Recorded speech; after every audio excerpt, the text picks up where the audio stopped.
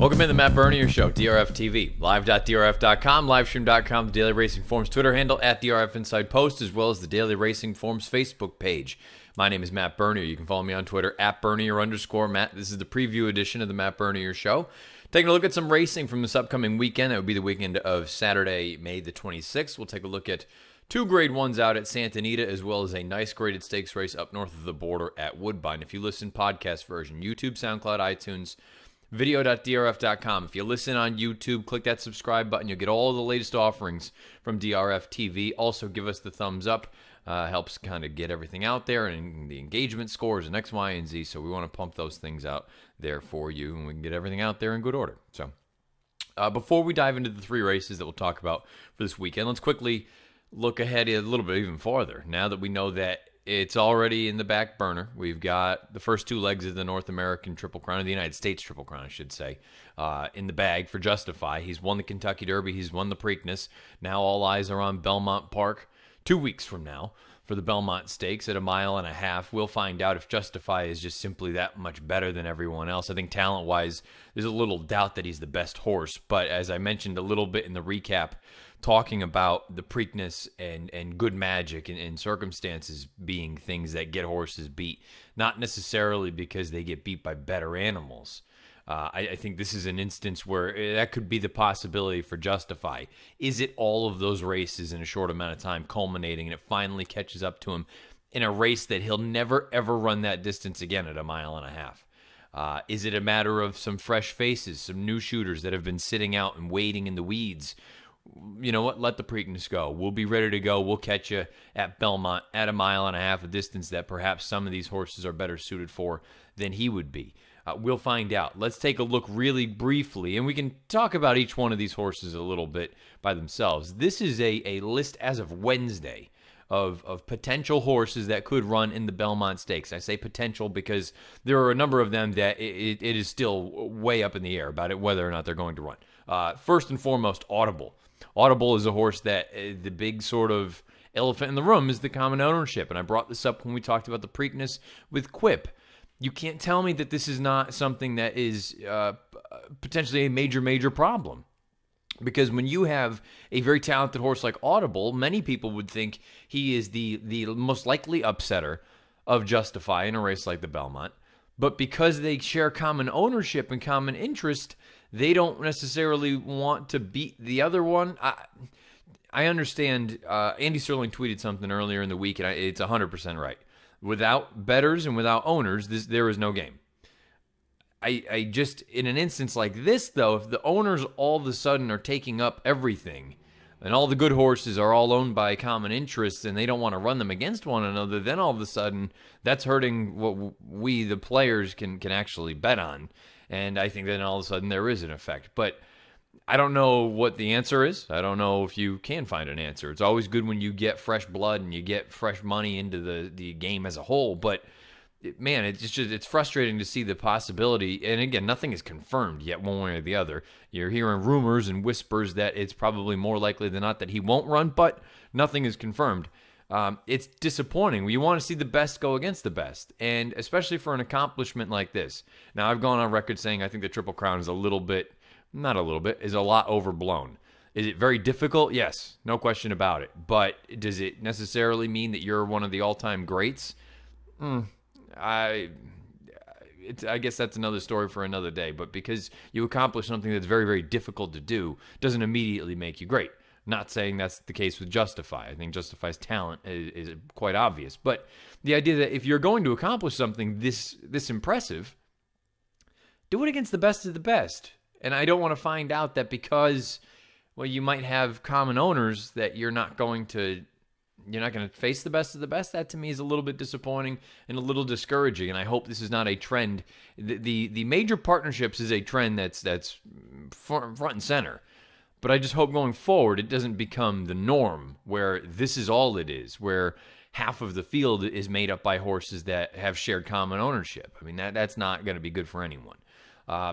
Bandua, I don't know how you pronounce that. Dermot Weld apparently has a horse, and maybe this one comes over. I don't know. Weld has won the Belmont in the past, But it just, a year like this seems a little bit unlikely. I thought Blended Citizen ran really well in the Peter Pan. I think he makes a lot of sense at 1.5 miles. He clearly likes the racetrack. If he can stay close to the pace, I think he's interesting at a big, big number. Bravazzo, talked about him a little bit in the recap show. I'm intrigued by him as well. I think he can get close and stay relatively close. I think these turns at Belmont are better suited for him than the turns at Churchill Downs, or really any air quotes normal configuration, Pimlico, any of those.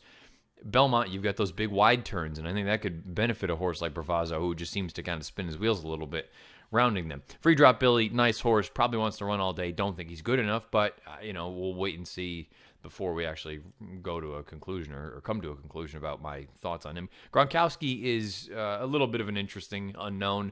We talked about it and joked that he would have been the takeout equalizer in the Kentucky Derby. Perhaps he will be in the Belmont, but Chad has him now, and he's in good hands. The connections are very, very sharp. We'll find out if he actually fits against our best of the best as far as Americans are concerned. Hofburg is the horse that most people are going to look at, along with Audible, as the alternatives, and even Vino Rosso, who we'll talk about momentarily, to defeat Justify. I like him a lot. I've made no bones about it. I think talent-wise, he is as good, if not better, than many of them, and I think, again, long-term, I'll take him over all of them. Maybe not Justify, but pretty darn close. I think Hofburg, I think the sky is the limit for a horse like that. Justify, we don't need to talk about him too much more. Restoring Hope is another reason that this entire piece could be a little bit of a concern. I said weeks ago, before the Kentucky Derby, and actually in the DRF Players podcast in the Triple Crown draft that we did, I said at the time, I picked Restoring Hope with my last pick, saying, if I can make a future bet on the Derby, or on the Belmont Stakes, rather, I want Restoring Hope. And I felt that way coming out of the Wood Memorial. He's the kind of horse that's forwardly placed. He'll clip off 24-4, 24-3, and just kind of grind you into the ground. He won't do anything brilliant. The problem is he's trained by Bob Baffert. And Baffert, ultimately, it sounds like the owners of Restoring Hope would like to run or take a shot in the Belmont. But Baffert clearly is in a little bit of a pickle there as well, because do you really want to run the risk? Maybe he's not nearly good enough, but do you want to run the risk or the possibility of having another horse that you train defeat your prized possession, your prized pupil? Again, there's a little bit of a conflict of interest there, and it just, I guess it is what it is. I don't know what the real answer there would be, but I think he's an interesting horse, Restoring Hope, if they do run there tenfold. We saw how well he finished down there at Pimlico in the Preakness. I still don't know about the additional distance. There was a major, major difference between a mile and 3/16 and 1.5 miles. But again, there's a major distance question for many, if not all of these horses. And then Vino Rosso. Vino Rosso has always felt like a horse that just, he'll run as long as he possibly can. The distance is going to be an issue for him. The question becomes talent. The Derby, he had a little bit of, apparently he had a lot of dirt kicked back in his face. And I think he's talented. I think Belmont is probably the most likely and the most reasonable spot for a horse like Vino Rosso. The question is, again, are any of these horses capable of getting the best of Justify for one reason or another? Does all of the racing catch up to Justify? Does someone go out there and really push him hard early and soften him up just enough so that when they hit the top of the lane and you still have basically a 1/4 mile to run, or even more than that, 3/8 of a mile to run, is there enough in the tank left to hold off these horses coming from slightly off of it, whether it is a Hofburg or an Audible or a Vino Rosso or anyone else? So we'll find out. That looks like right now a list of possible candidates for the Belmont Stakes in 2 weeks. We'll find out how many of them actually end up running and getting into the starting gate for that race, because, again, Triple Crown's on the line. We'll find out if Justify is just that far superior to all of his contemporaries. Let's dive into some racing for this weekend. We'll go over 2 Grade 1s out at Santa Anita, as well as a nice graded stakes, up north of the border at Woodbine. Let's begin with the Gold Cup out at Santa Anita. The Grade 1 Gold Cup at Santa Anita, 1.25 miles on the main track. Let's take a look at the field. And again, if you are new to the program, whether you're listening or you're watching, on the far right side of the screen are my odds. It's a value line, not what a morning line suggests. It's what I would consider a fair win wager or fair win price on any one of these horses. In post position order, number 1's Little Scotty, made him 49-1 for Vladimir Serin. Cross-entered in a race on Thursday. Even if he goes here, don't like his chances, but he will be forwardly placed. The 2 is Accelerate, one of the big horses in here. John Sadler has this horse in raging form. If you believe the Santa Anita handicap, if you believe the Oaklawn handicap, he's taken his game to the next level. And heck, we even saw him run big races last summer out at Del Mar. he is a major contender in here, no question about it. I think the distance hurdle, he's at least, I don't think he's totally gotten that out of the way. I understand he won at 1.25 miles 2 starts back, but there's just a piece of me that still wonders, is he better at 9 furlongs as opposed to 10? We'll find out. He's going to take money, and he deserves to. I made him 3-1. The 3 is Prince of Arabia, another horse that, from a speed figure standpoint, isn't totally overmatched, but is very up against it, let's say. 49-1. The number 4 is City of Light. I would imagine he's going to be the post-time favorite when it's all said and done for Mike McCarthy. This is a very talented horse. He's really done nothing wrong. He's never been out of the exacta in 7 lifetime starts. He has shown now that he can stretch out to 2 turns and he can ship out of town. He won the Oaklawn Handicap most recently very impressively. He was wide. He loomed. I thought he just finished tremendous. That was a great effort from him. I made him 5-2. Like I said, I would imagine he'll be the post-time favorite, but I think you'll have 3 horses that are very, very tightly packed as far as the off odds are concerned. The number 5 is Dr. Door, another one of those horses that I think is going to be right up there as far as the shortest prices are concerned. Goes out for Baffert, most recently in the Californian, won that thing in a laugher with a 108 buyer, highest last out buyer in the field. He's going to be forwardly placed, and he's going to need to prove that he can handle, 1, this level of company, and 2, can he handle a different, more demanding pace situation going 2 turns? It's one thing to do it going 1 turn or be able to do it, going 2 against inferior company. It's another thing to have some legitimate pace pressure early on at 10 furlongs against good horses. We'll find out if he can do all that. I made him 3-1. The number 6 is Pavel, a horse that I've always been a fan of. I don't think he ran poorly in the World Cup over in Dubai, but it just kind of feels like this horse is... I didn't think they should have run him in the Breeders' Cup Classic. I'm not suggesting that's why he hasn't gotten back to his best runs, but it seemed like it was a lot in a short amount of time, and unfortunately his form, I understand the San Pasquale, he had a major excuse with that trip, which was just miserable, and then the Malibu, 7/8 of a mile is probably not what he wants to do. Then he goes to Dubai. Perhaps now we're going to get back to those low to mid 100 buyers here on Saturday afternoon. If he does, he has a legitimate chance in here. I made him 5-1. And number 7 is Full of Luck for Hollendorfer. Flavian Pratt has the mount here. This is a horse had a lot of hype surrounding him coming here to North America. He started in the San Francisco Mile, was god-awful, showed up in the Californian, nowhere near good enough to run with a horse like Dr. Door. I think he's way up against it, and truth be told, I think they should probably run him in the turf race because that's what he did best down there in South America, but right now, I think if they choose to run him here, he's way up against it. Made him 24-1. Let's take a look at the pick and the play for me here in the Gold Cup out at Santa Anita. The pick is going to be the number 5, Dr. Door. I think Dr. Door is very, very interesting. We're going to take a look right back right now at that stretch run of his in the Californian. Dr. Door visually tremendous. And I understand, again, he beat an inferior group of horses, but at the same time, it's not as though this was just him kind of loping along out there. He went out there, set some legitimate numbers, forwardly placed anyway, rolled up on the far turn, and blew the doors off this field. Now again, Prince of Arabia is going to be 1,000,000 in here. He's going to need to be able to prove that he can do that against the likes of City of Light and the likes of Accelerate and the likes of Pavel. Maybe he can, maybe he can't. Baffert has a tremendous record with these kind of horses over the past couple of years. Past 2 years, dirt, winner last out, route races, graded stakes at Santa Anita. 13 for 26. It's a 50% strike rate. 22 of the 26 in the money with a 186 ROI. The ROI is impressive when you consider that 10 of those horses were odds on. I think Dr. Door is all of a sudden, maybe this is what he's wanted all along, a stretch out in distance by looking at Lucky out of an unusual heat mare. I'm going to go with Dr. Door in here. As far as the play is concerned, I think he's going to be a shorter number, but I don't think he's going to be the favorite with those other 2 horses in here. So I'll play him $25 to win at odds of 3-1 or greater, knowing that City of Light is the horse to beat. Accelerate deserves a ton of respect. And Pavel. I think Pavel's an interesting runner as well, but I'll go with Dr. Door. 25 to win at odds of 3-1 to get the job done in the Gold Cup out at Santa Anita. Another Grade 1 out at the Great Race Place on Saturday is the Grade 1 Gamely. Scheduled as race number 8. Scheduled post time is 4 o'clock Pacific. Let's take a look at the field of fillies and mares going 1 1/8 on the turf course. There was some big breaking news on Thursday afternoon. A horse that would have been vying for favoritism, Uni for Chad Brown, is not going to be running. She did not ship to the West Coast. She got ill. Chad had to stop on her. That changes the complexion of the race from a wagering standpoint dramatically. In post-position order, the number 1, Madame Dance a Lot. I'm a big fan of this girl. I think she can run. I think she's very talented. She got a major late kick, made her 5-2. Midnight Crossing is the 2 in here for Richard Baltus as well. I have to be honest, she's a kind of horse that needs to be forwardly placed. And I don't think she's as good as these other girls in here. If you think there's going to be a soft pace, which on paper it doesn't look like there's a ton of speed, maybe she can get a little bit brave out there, but I don't think she's as talented as the other horse that figures to be forward and Hawksmoor. And I just don't think, just from straight away, I just don't think she's as good as some of the other horses. Made her 24-1. Number 3 is Mopatism. I'm a big fan of Mopatisms. This is the first time she'll try turf. There's not a ton of turf on the bottom side. Uncle Mo, they can do anything. But I really think this is just more a matter of the connections taking inventory of what's out there.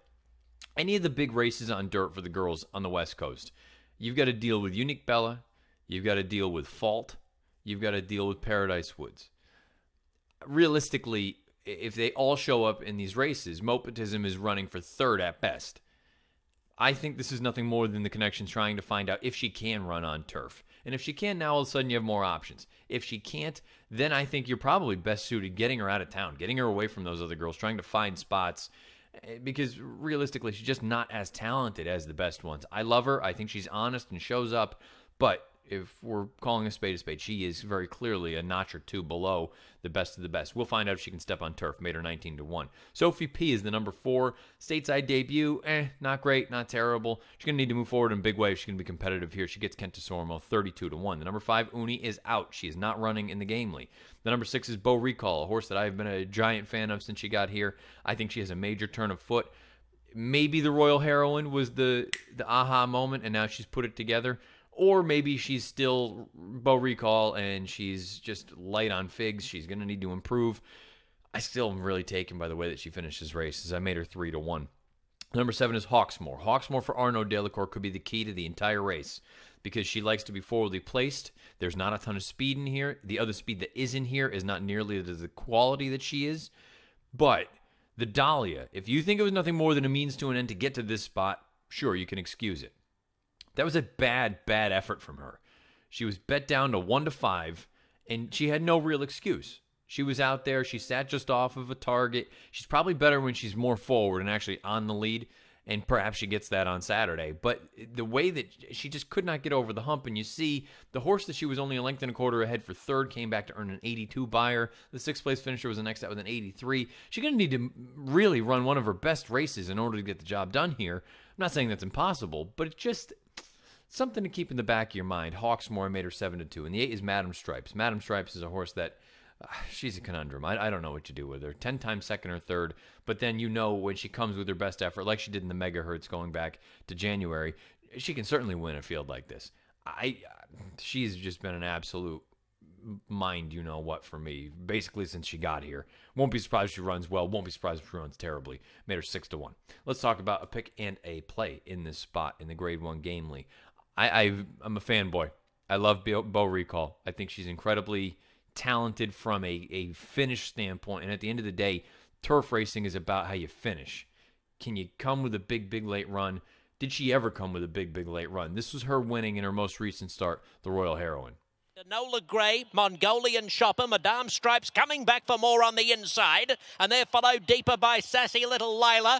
Mirage trying to weave a passage on Thundering Sky. Beau Recall is hurtling down the outside. Madame Stripes headed by Beau Recall, who comes from the back and wins powerfully by a length to Thundering Sky, who got up. The thing to me that was most impressive about that effort, when you go into Formulator, you can break it into incremental fractions as opposed to seeing what the elapsed time is. Her 3rd quarter mile was in 22:75, and her 4th quarter was in 22:84. She actually ran faster rounding the turn than she did actually down the lane. To me, it was a brilliant effort. If you can replicate that kick, she's going to have a big chance here in this spot. From a buyer, she's light. From a time form, she's light. I'm just going based on what the eye is telling me. And you know what? I thought maybe I was wrong early on as a 3-year-old that I thought that just the sky was the limit, and I wanted them to bring her to Belmont to run in the Oaks. And for one reason or another, she didn't run well there. And then she almost won a Grade 1 at Del Mar going a mile and an eighth. And then she was just okay in the QE2 Cup. Don't want to hold that against her. She was bad in the American Oaks. Just really no other way of putting that. And then when they turned her all the way back, I thought that was just sort of major red flag. Maybe she can't do it. Maybe she's not as good as I thought she was. Then she comes back in the Royal Heroine and bang, just like a shot out of a cannon. Now, there's an interesting sort of dynamic there where I always thought she would be better at 1 1/8 to 1 1/4. Clearly, 6.5 isn't going to work.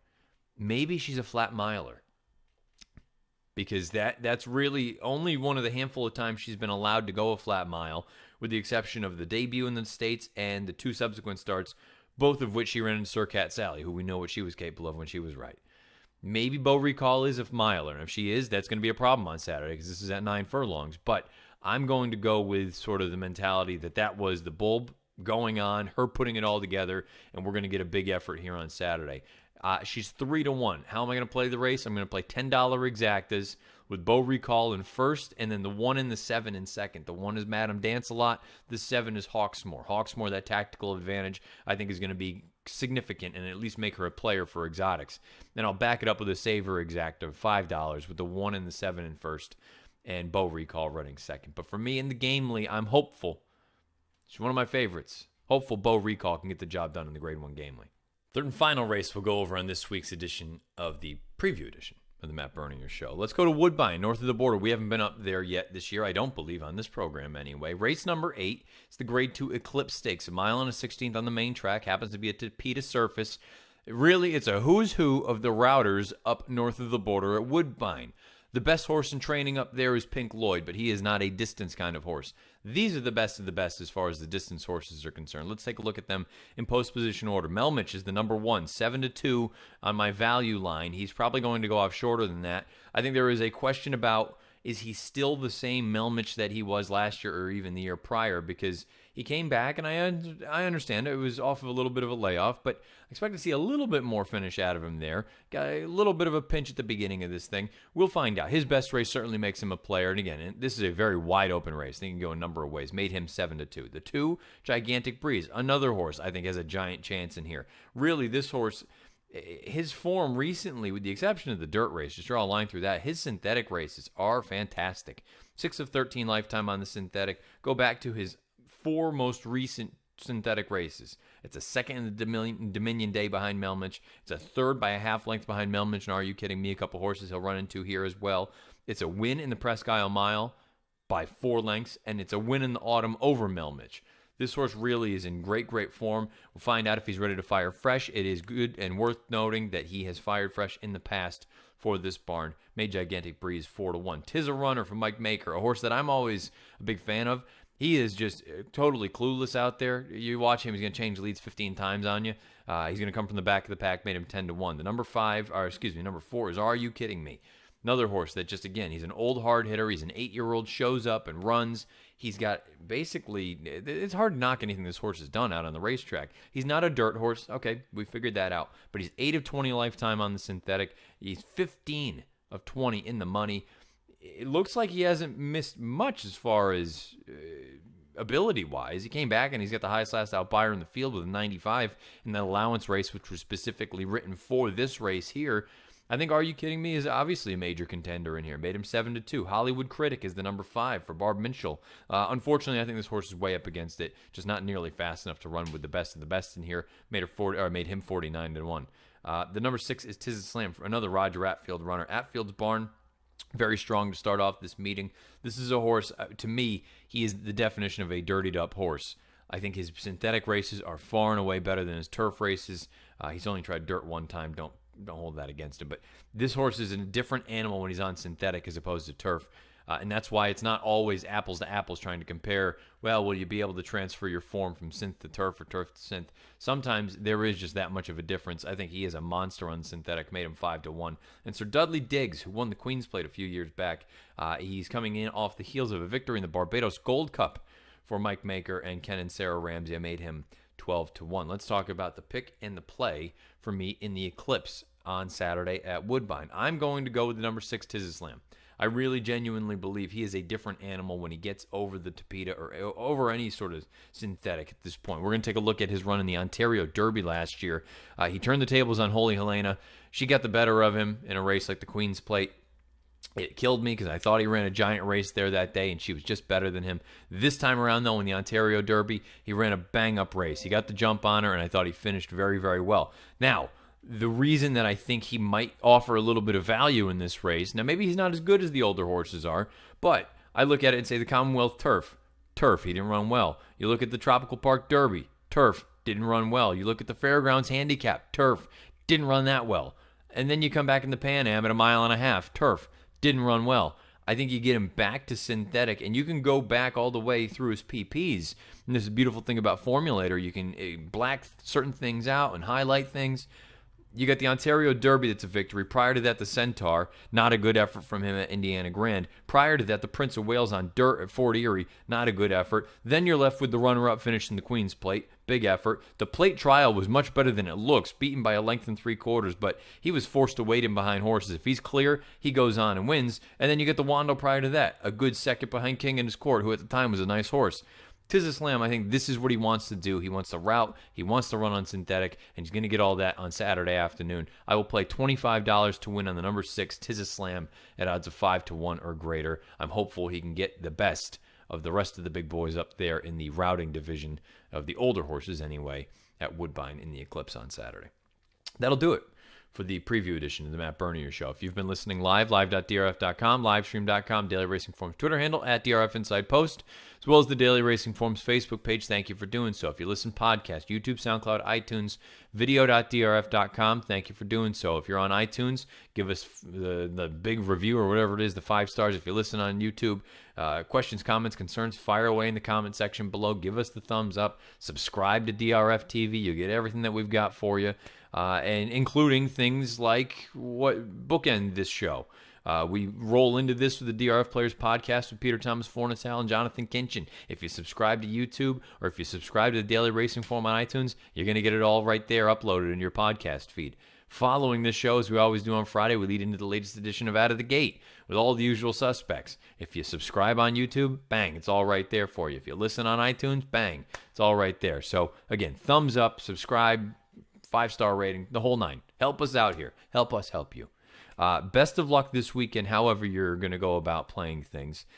We will be back on Tuesday. Actually, no, it won't be Tuesday. It'll probably be Wednesday because of the holiday with a recap of this past weekend's action. And we will slowly but surely be continuing to look forward to Belmont Park. In just a few weeks, we'll find out if Justify can win the Triple Crown for the second time in 3 years for Bob Baffert. Without further ado, we're going to get you ready for the latest edition of Out of the Gate. Best of luck this weekend, however you're playing, whatever you're playing, wherever you're playing. This has been the Matt Bernier Show.